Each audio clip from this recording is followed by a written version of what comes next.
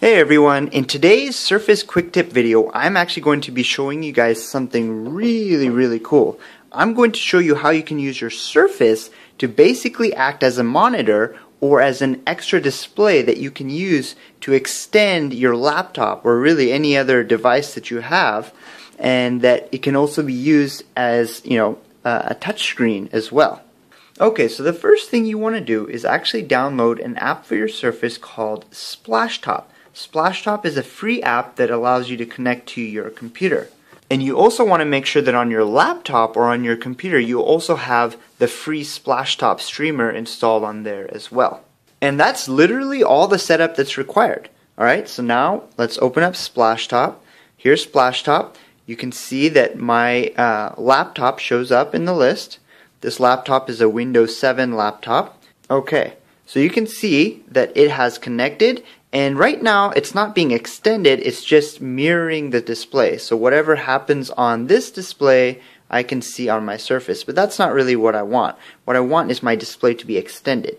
So on my laptop I hit the Windows and P buttons, and this brings up a menu. So I want to go to Extend. Okay, so now it's extended, but my Surface is still mirroring what I have. So what I have to do is on Splashtop, I open up the menu and I select the Switch Display button. And that'll basically make it so that now I have the other display on my Surface. So when I open this, you can see that I can go ahead and just drag this over.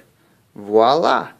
And this makes it really handy for, not only using your enabling your laptop to have a touchscreen if it doesn't already have a touchscreen, but also, if you want to be more productive, you want to have maybe a browser open or a spreadsheet or maybe your Word document here and something else here, just whipping out your Surface, using it as an extra wireless monitor. There's nothing plugged into the laptop right now. This is all completely wireless. It just opens up a whole bunch of possibilities.